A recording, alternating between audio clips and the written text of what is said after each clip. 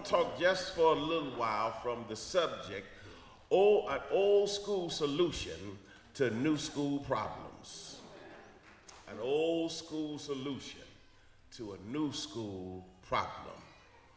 Beloved, I would submit to you this morning that being Christian can be challenging and uncomfortable, particularly in a world that seems less Christian and even hostile to Christian values. You do recognize that the world is less Christian.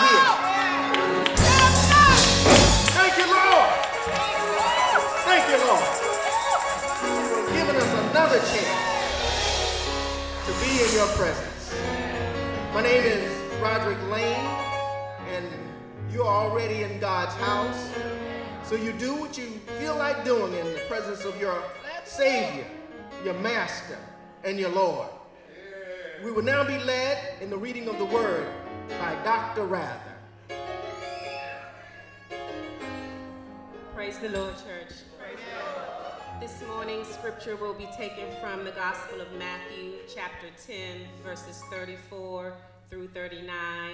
Again, that's Matthew, chapter 10, verses 34 through 39. And you can read read it on the screen, or you can follow along in your hymn, in your Bible.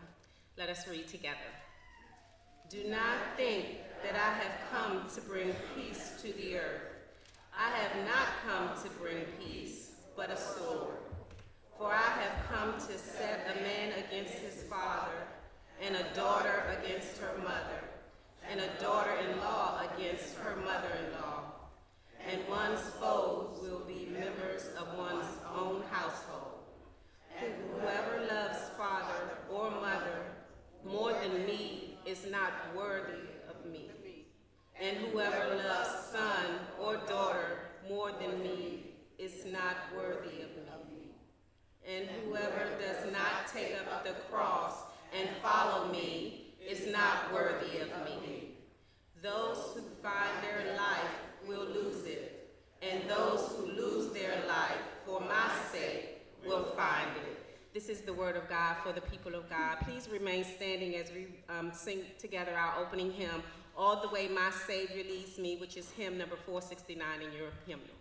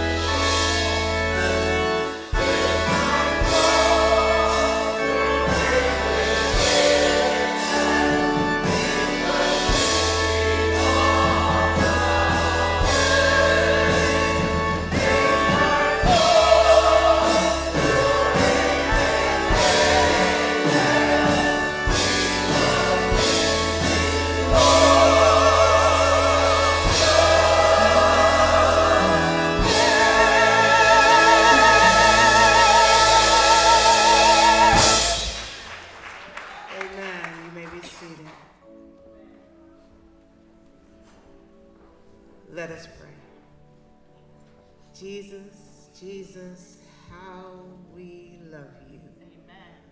We love you because you first loved us. We love you because you lead us all the way. God, we thank you for this day. We thank you for this opportunity of worship. We thank you, God, that when we woke up this morning, our minds were stayed on coming out to be in your presence with these, your people. We thank you, God, for the many ways in which you blessed us, ways we know, and God, we even thank you for the ways you've blessed us that we have yet to see. And so this morning, God, our hearts are filled with thanksgiving to you, filled with praises of your goodness, filled with an attitude of gratitude for how majestic you really are. Our words fail us, God, when we try to say how good you are to us, and yet we cannot stop saying how good you are. So Lord, we come now in this spirit of worship to worship you. You're the only one right now that we want to be pleased with our worship. You're the one we want to inhabit the praises that we lift up. You, oh God, are the one that we want to invite even into your own home and let you have free reign today. Rain down, God, rain down righteousness, Lord. Rain down, God, rain down peace for those who are in turmoil, God. Rain down, God, and rain down wholeness to those who are broken in any kind of way, Lord. Set free, God. Release, Lord. Bless and then give some more. For giving, oh God, seems to be your nature. We love you, Lord. We're grateful for this opportunity in worship. We ask, God, that you would anoint Pastor Victor with everything he needs to give us what we need to hear from you. Anoint the choir, God, so that their voices may lift right up to heaven and carry us away in songs of triumph. God, please anoint the ushers so that they might be the greeters and the welcomers into this house that you'd have them to be. And Lord, as we worship together and fellowship one with another, we ask that you would anoint even us to your work and to your will today. We believe you, God. You said where 2 or 3 are gathered in your name, you'd be in the midst. So we know you're here. And we thank you for coming by. We wait on you now. We trust you and you believe you. In Jesus' name, amen.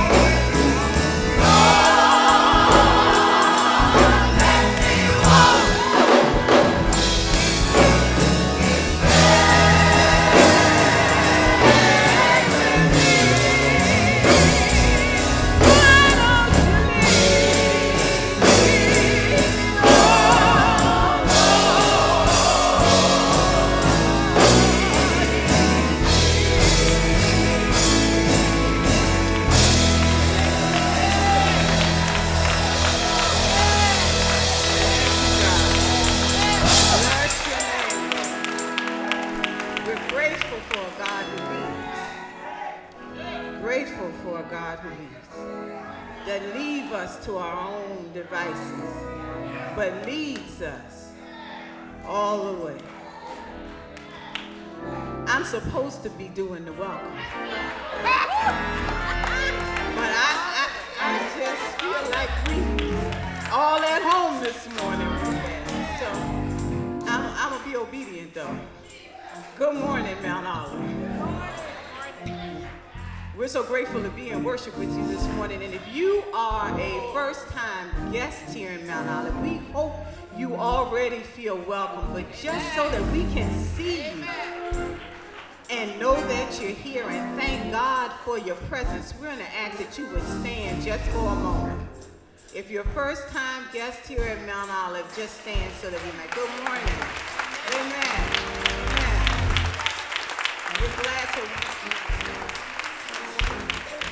We're glad to welcome you this morning. Our ushers are giving you a packet of materials so that you'll know a little more about us, and there's some information in there that we'd like you to fill out if you would and leave with the ushers so that we might stay in contact with you since you've been this way. On behalf of our pastor, the Reverend Dr. James E. Victor Jr., the ministerial staff, our church leadership, and all of our members, we are so thankful to God that he has led your feet this way this morning. And we ask that whatever you need to do in order to have an experience with God, that you would feel free in this space and in this time to do it. We want to welcome as well those who are worshiping with us by way of the internet, watching our live stream. And we want to invite you to come and worship with us in person whenever you're in the DMV. Now, Mount Olive, let us all stand and greet one another as we greet our guests.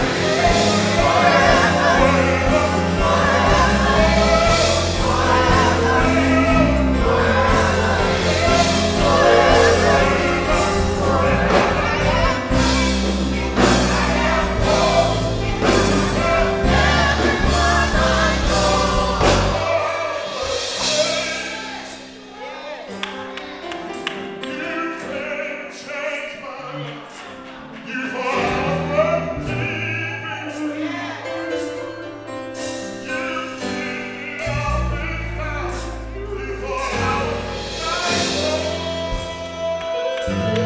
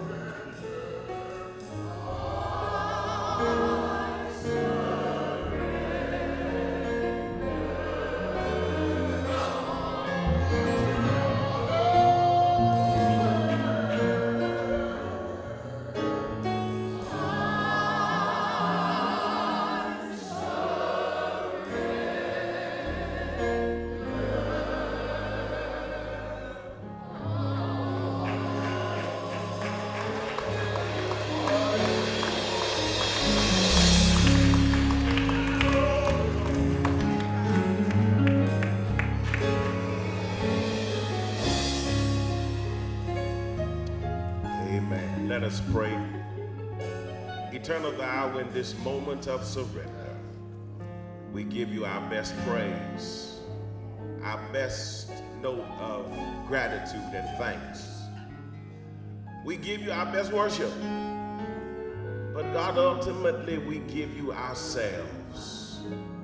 So take us, mold us, break us, meld us, reshape us according to the image of your Son, and then use us for your eternal glory.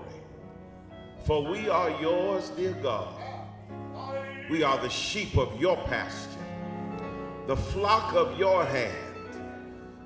And whatever you choose to do with us, dear God, take away the resistance, remove the doubt, the fears, and allow us to walk humbly with you. Now, God, lead us along this way, for we know when you lead us, you will never lead us astray. So now, dear God, let the word today that you have prepared before the foundation of the world meet your people with acceptance and agreement and openness, that we might be a changed and transformed people, and that we might then leave these hallowed grounds and go and shed the light that you have implanted within each of us. Now, Master, hear our prayer for the efficacy of the preaching and the proclamation of the gospel. It's in the name of Jesus Christ we pray. And the people of God all said together, amen. Amen. Beloved, it's good to be with you once again. And I heard y'all had a tight time in the Lord last week with one of God's dynamic preachers. So we thank God for such a wonderful and capable staff. And now for the letdown, you get me this Sunday. Amen. Let us turn to the gospel according to Matthew, the 9th chapter. And there I want to lift up for our sermonic consideration verses 9 through 13 as we undertake a new series in which we explore the meaning of discipleship. What does it mean to be a disciple of Jesus Christ in these 21st century times? So I want us to kick off today with Matthew chapter 9, verses 9 through 13. Hear the lesson as it is recorded and conveyed by the Apostle Matthew. As Jesus was walking along, he saw a man called Matthew sitting at the tax booth, and he said to him, "Follow me." And he got up and followed him. And as he sat at dinner in the house, many tax collectors and sinners came and were sitting with him and with his disciples. When the Pharisees saw this, they said to his disciples, "Why does your teacher eat with tax collectors and sinners?" But when he heard this, he said, "Those who are well have no need of a physician, but those who are sick. Go and learn what this means. I desire mercy, not sacrifice. For I have come to call not the righteous, but sinners." Thus ends the reading of the word. Amen. I want to talk just for a little while from the subject, an old school solution to new school problems. An old school solution to a new school problem. Beloved, I would submit to you this morning that being Christian can be challenging and uncomfortable, particularly in a world that seems less Christian and even hostile to Christian values. You do recognize that the world is less Christian. The world in which we now engage is no longer the world in which many of us grew up in. A world in which every morning in elementary school, Before we learned the 3 R's, reading and writing and arithmetic, the teacher opened with a word of prayer and sometimes even read scripture. The world is less Christian, for the world in which we now live is governed with around-the-clock commerce.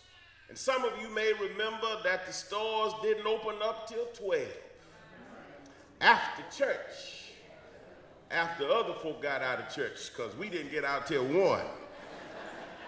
And closed at 6, but now there's around-the-clock commerce. And Sunday morning was the time of worship and gathering in communities of faith, not a time for soccer practice, yoga, or walking dogs. We're living in a less Christian world. We are the embodiment in some respects of what was said in the movie Concussion, in which the NFL has taken a whole day that belonged to the church. Beloved, we are living in a world yet less Christian than what our forebears knew, yet we are still called upon to be Christian in an environment that is confusing, and some would even say callous. So we ask ourselves, what does it mean to be Christian? What does it mean to be a disciple of Jesus Christ in the 21st century?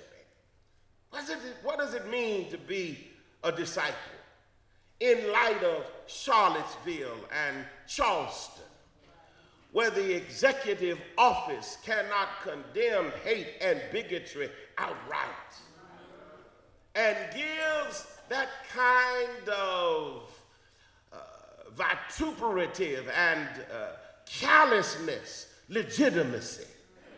What does it mean to be a Christian when we are battling competing generations that are really classified and characterized by old school and new school realities? What does it mean to be a Christian when the children that you raise no longer want to go to the church that you attend? And we wonder, how do we reach them? What does it mean to be Christian when the rhetoric of war and aggression are escalating to the near point of no return? What does it mean to be Christian when a priest who preaches the cross and wears a cross used to burn a cross? Do we condemn, or do we look at his new life as the radical power of the gospel to transform individuals' lives? What does it mean to be Christian? These are indeed new school problems that we may not have seem to not have faced before. But can I just hip you to a new reality? That many times new school problems are just old school problems with an extended shelf life. For sin is still sin, and sin is the oldest game around. Yes, what does it mean to be Christian? Well, beloved, when we look at this text, we find an old school solution to these new school realities. For here in the passage, we find a man who is confused. And in what would have to be considered an uncomfortable situation, we encounter Matthew today. We don't know if this is Matthew, the writer of the book, or some other Matthew. We just know it's a man named Matthew, and we know him by his profession. He is the official IRS agent of the Roman Empire. All right. And as such, he is a Jew with a good government job.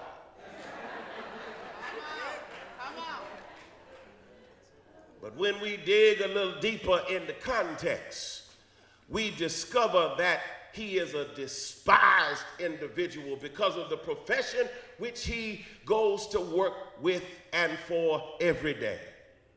A Jew, as a tax collector, was considered to be a collaborator, a quisling of the Roman Empire. He was despised because he turned against his own people. And the job of tax collecting was not one that went according to lottery, or it was not one that was doled out by the Roman Empire. It was one that was given to the highest bidder. He submitted a contract proposal to betray his own people. Can you imagine going to work every day, taking money from your people who look at you in less than favorable eyes? A man obviously confused, a man who doesn't know what it means to be a part of his own ethnic group and his own religious group, but would rather consider profits and money before his own sense of self and worth. And yet, beloved, there's good news in the text. Because here this man sits at his job, taking taxes, cooking the books, taking some for himself under the table, and yet the Bible says that Jesus walked along and saw him in his condition. Can I just give somebody some good news today? That if you find yourself in a confused situation, wondering what it means to be Christian in this world and in this age, Jesus sees your condition. The Lord watches us daily, struggling, trying to be faithful, not knowing sometimes what it means to do right, how to do right, what's the right thing to do. Bible says one thing, but practice and society says another. How are we to be Christian? How are we to be faithful disciples? But Jesus gives Matthew an old school answer for a new school problem. And it is a rather simple answer. It is not a complex panacea for the problem, nor is it an elaborate fix for the dilemma. It just is simply a few words. You want to know what it is? Follow me. That's really the issue here. That's really the solution to the problem. Follow Jesus. And Jesus calls Matthew from his table, for the text says that when he heard the voice of Jesus, he left the receipts on the table. He left the ledger right there at the tax collection booth. He dropped everything to follow the master. Can I just take a parenthetical detour here? Because somebody needs to know that the word of the Lord still has power. Jesus didn't call him by the magnetism of his personality. He didn't call him by the good looks and the coif of his hair. He didn't call him because of the cult of personality, but he simply called him at his word. And I'm glad today that the word still, I wish I had somebody to help me. The word still has power. The word can still call you from one state of existence to another. Have I got a witness here? Anybody ever been worried and tossed and turned all night long? But I heard Jesus say, don't worry for anything. Has anybody ever been assailed by their enemies and you thought that you were going to go out on the next platform, but I heard the word say, fret not yourself because of evildoers. The word still has power to free us and release us to new ways of being. He simply said, follow me. Follow me. He did not say, follow your traditions.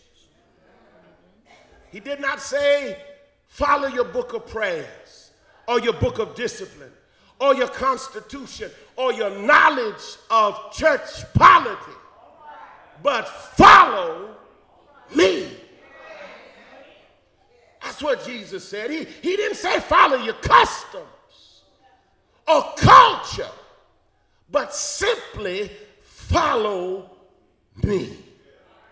You see, beloved, the hallmark of authentic discipleship is not how much money you give into church, nor is it how well you know your denominational practice, or how often you darkened the doors of the church, or how often you attended prayer meeting, or how often you gave, but how well have you followed Jesus? That's what it really means to be a disciple, to simply extricate yourself from the things that bind you and hinder you from following Jesus. Lay those down and follow the Master. That's what it means to be Christian in the 21st century. It has nothing to do with worship styles, whether you like old school music or new school music, whether you like the service up or down, contemporary or traditional, but how well have you followed Jesus? Now, I must tell you, beloved, that can be a frightening proposition. Notice the text. Jesus walks by, he sees Matthew, he says to him, follow me. And Jesus doesn't give Matthew one clue where he's going. Y'all ain't walking with me. He didn't say to him, come on, we going down to the store. Let me help. We going down to the store.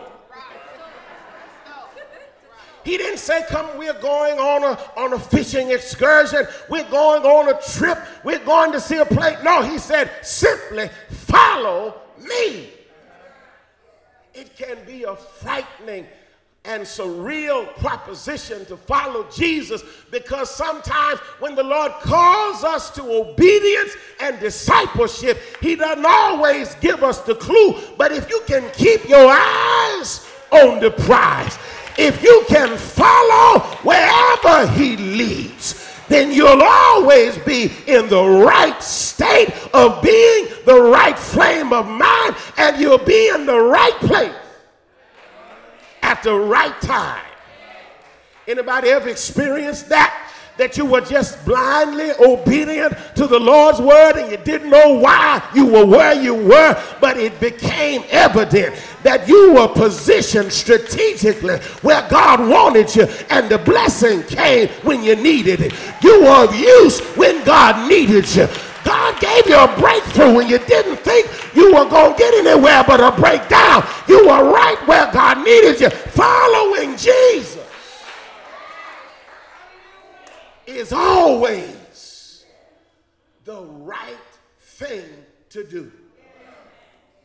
Can you this day embody that old hymn of the church that says, I have decided to follow Jesus? The world behind me, the cross before me. Though no one joins me, I'm still willing and ready to follow Jesus. He simply said to Matthew, follow me. Now, while, beloved, I would admit that that is a frightening proposition, to which Dietrich Bonhoeffer in The Cost of Discipleship says that that is secure insecurity. I don't know where Jesus is going, but as long as I'm with Jesus, I know it'll be all right. I don't have to know where he is. I just got to know who he is. and that he's in front leading where he will. That's secure in security. But the text would suggest that there are three places, uncomfortable, and three people or kinds of people that Jesus might lead us toward. Look here at the passage. The text says that Jesus led them home. He led them to family.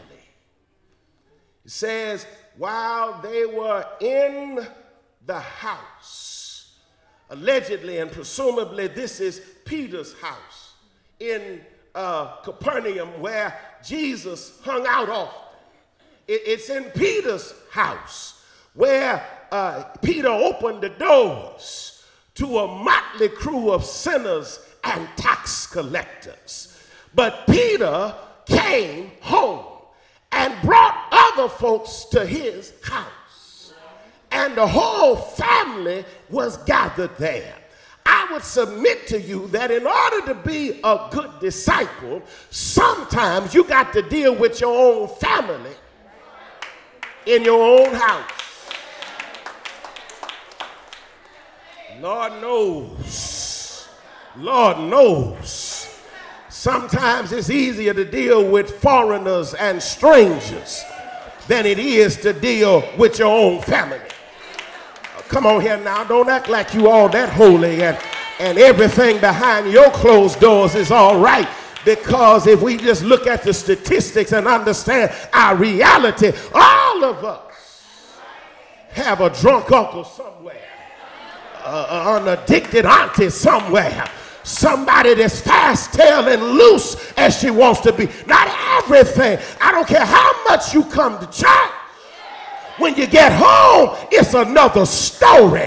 And sometimes it's easier to deal with other folks than it is to deal with your own family.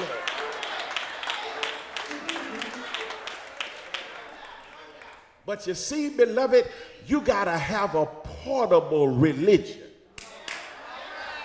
For when you meet Jesus, you need to be able to take him home. I would contend that part of the problem is we meet him in the sanctuary. We sing hallelujah with loud voices. We lift high holy hands. But as soon as the benediction is over, we fail to take him home. But if you're going to be a real disciple, you need to take the Lord home with you. And you need to be the same person in church that you are at home.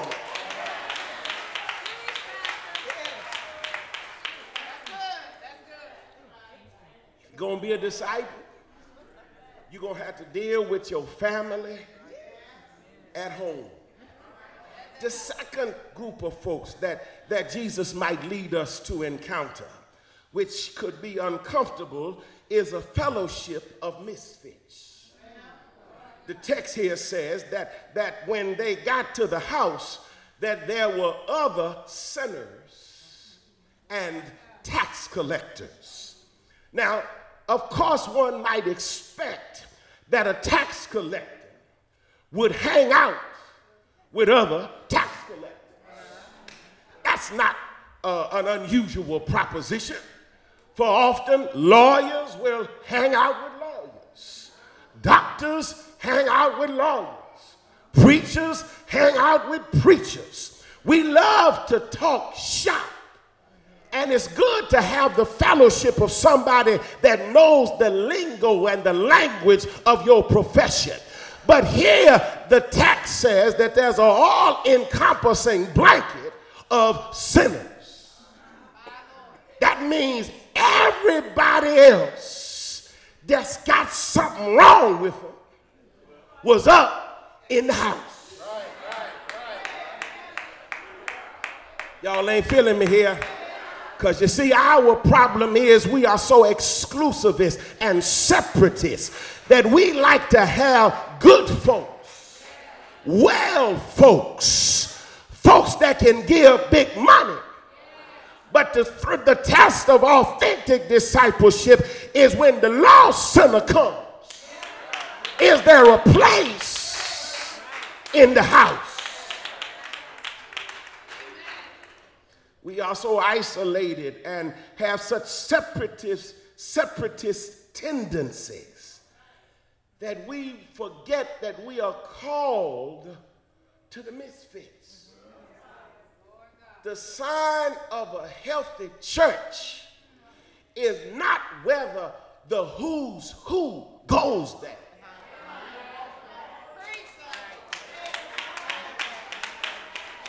Sign of a healthy church is not whether an A-list clientele visits with regularity and frequency, but can somebody that's been broken down, beaten by the world, despised and rejected, find a place in the house? I'm not so much concerned about who's who, but I want to know, can somebody who's been beaten up by the world find Jesus in the house? Authentic disciples recognize our biases and grapple with them. Now, you got to be honest with yourself. You got some biases. You got some shop girl mentality. We don't want certain kind of folk around us. But you see, beloved, if you're going to follow Jesus, he will take you to the folk you don't really want to deal with.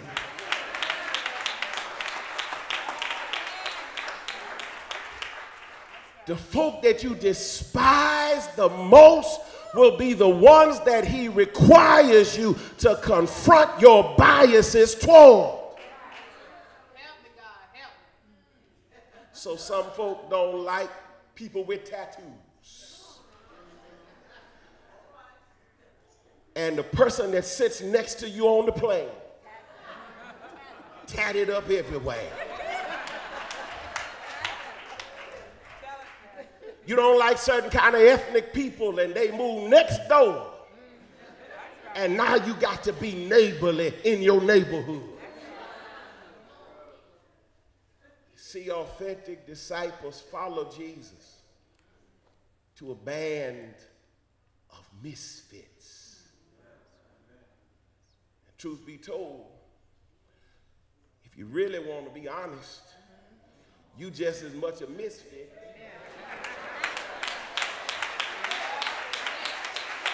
as the folk that you don't like.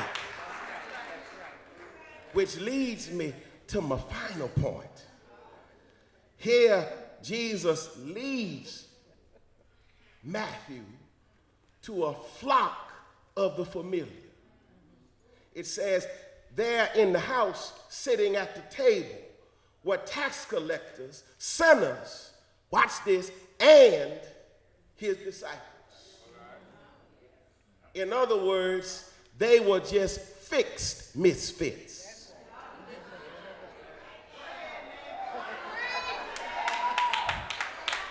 You see, you need not be all condescending and act like you better than somebody just because you found Jesus yesterday and now you want to be all holy.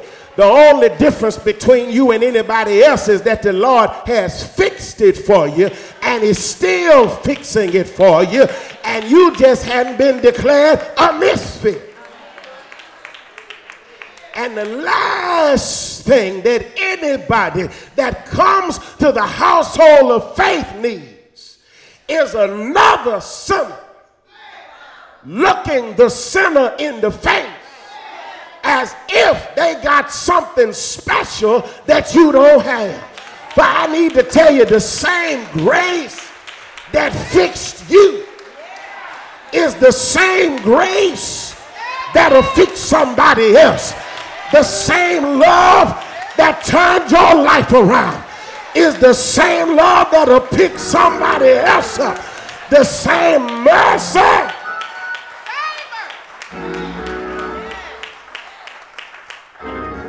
that allowed you to progress is still available to the one who needs it the most. So the answer to many of our problems, beloved, is simply to follow Jesus. Not our traditions, not our customs, not our culture, but to faithfully engage the Word of God to find out what is the will of God. Follow Him. And that, I need to tell you, is frightening, but it's also dangerous. Because the text here says that when all of those that were in the company of Jesus around the table in Peter's house were there, Pharisees saw a new reality. Sinners, tax collectors, and a holy man who was a Pharisee sitting all at the same table, which bucked their customs and defied their conventions. And they, the Pharisees that is, not having the courage to ask Jesus directly, pulled on the coattail of James and John, or Matthew or Peter, and said, "Why does your master eat with tax collectors and sinners?"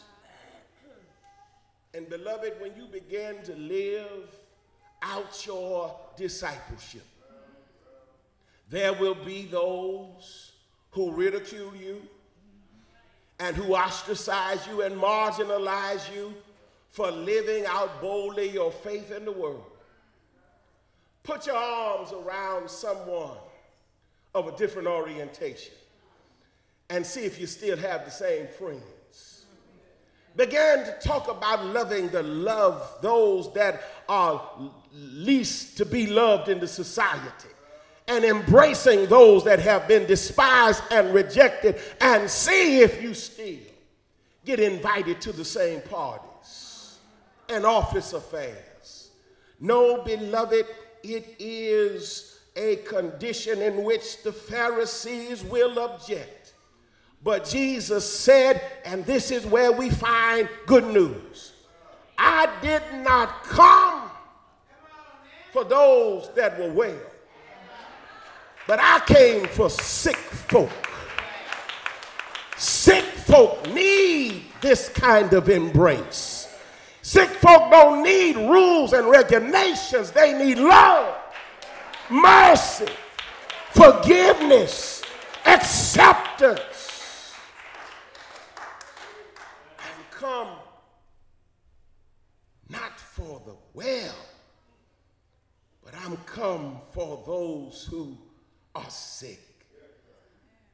You see, beloved, you may encounter the rejection, but here's the beautiful part of the passage. I'm always glad that Jesus has the last word.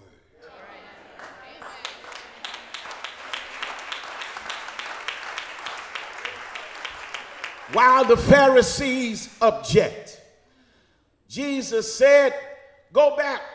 According to one translation, go back and read your Bible again, because you missed the mark by being separatist and elitist and exclusionary. Go back, read your Bible.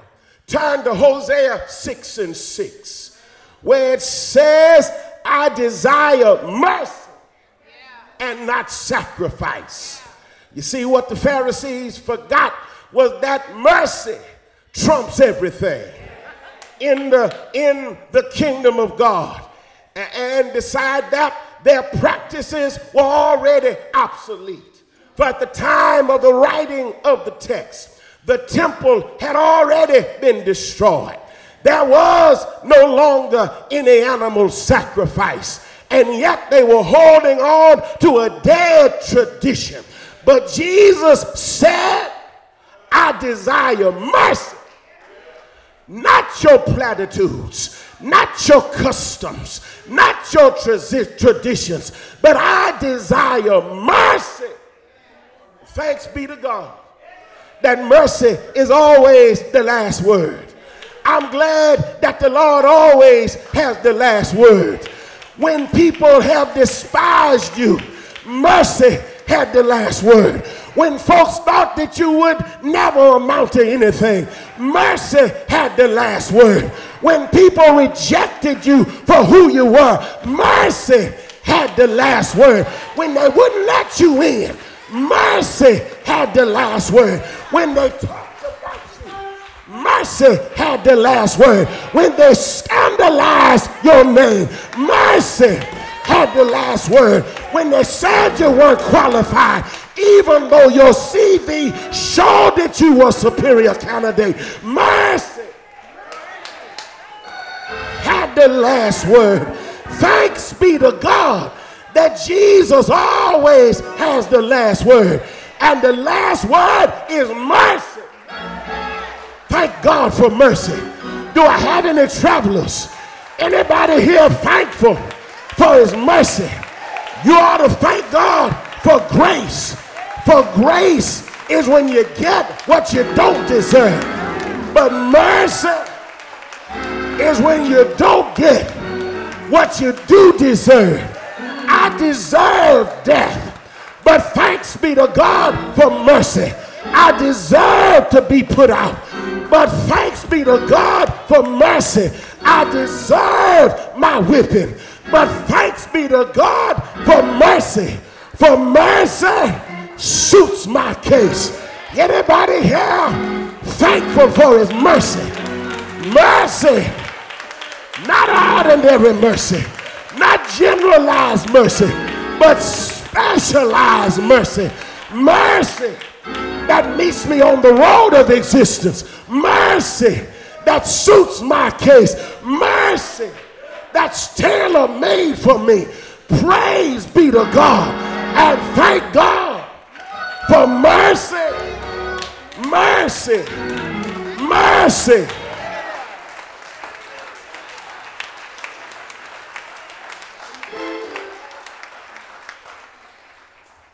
My grandmama, sometime when we would act up and we get on her nerves, I mean her last nerve, she just simply look up, put her hand on her hip and say, Lord, have mercy. I didn't know what she meant then, but the older I get, I understand that every now and then you need to be like my grandmama. Just put your hand on your hip and look up to heaven and just say, Lord, have mercy. When the president acts a fool, Lord, have mercy. When this world seems to be going to hell in a handbasket, Lord, have mercy. When your children act up on you, Lord, have mercy. When the disciple disappoints you, Lord, have mercy. When you don't seem like you're going to make it from one day to the next, Lord, have mercy. And there's something about pleading mercy. Mercy always comes down just when you need it most. Do I have a witness here that the Lord will show up and show out right on time? Is there anybody here today that needs to say, Lord, have mercy? Lord, have mercy. I've been through the storm, but Lord, have mercy. I've been through the night of the soul, but Lord, have mercy. I don't know how I'm going to make it, but Lord,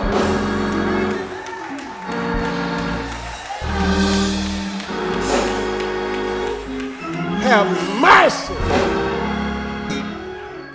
And the last word of God is always mercy. And so there may be somebody here today whom the world has placed on its no admissions list. You've been blackballed in a blackout. Colin Kaepernick ain't the first one to experience that. But I submit to you today that mercy is still available. For his truth endureth to every generation, and his mercy is everlasting. If there's someone here today that needs the benefit of the beneficence of God and God's mercy, let me invite you to come walk down this aisle today into a new way of life. Your family life may not be that great at home. You may be a part of a band of misfits. You might even be a church full of misfits. But mercy is still available to you. And God's mercy has the last word. The Pharisees had a word for Matthew, but Jesus had the last word. Go back and read your Bible. For mercy is the final word. And no one has the final word on your life but the mercy that we receive, spoken by the Lord Jesus Christ. So if there is one today that needs that mercy, we invite you to come. Cast your lot among the people of God. This is not a moment for prayer and for prayer requests. This is the time for decision. Authentic decision, authentic discipleship. Will you follow Jesus? Can you drop the symbols of your comfort and your success and your status in order to follow the Master? It takes mercy, it takes grace. But mercy and grace empower and enable us to make that decision and then to live faithfully thereby. So if you are here today and you are without a church home, without a relationship with Jesus Christ, we encourage you to come. And there may be those of you here today who have experienced the rebirth and know beyond the shadow of a doubt that you've been born again. But you would like now, by the prompting of the Holy Spirit, to unite with the Mount Olive Church. We invite you also to come to seek membership among this body called Mount Olive Baptist Church. If you're here today, we invite you to come by Christian experience or by letter. The decision is now yours. Whomsoever will, let him come. Let her come. Let them come. Whomsoever. I'm glad we got such a broad spectrum of possibility. Because whomsoever touches just about everybody. Doesn't matter where you've been, who you are, who you did it with, how you did it. Whomsoever is big enough to include you. So we invite you to come as the choir sings. Will there be one today that will make a decision for Jesus Christ?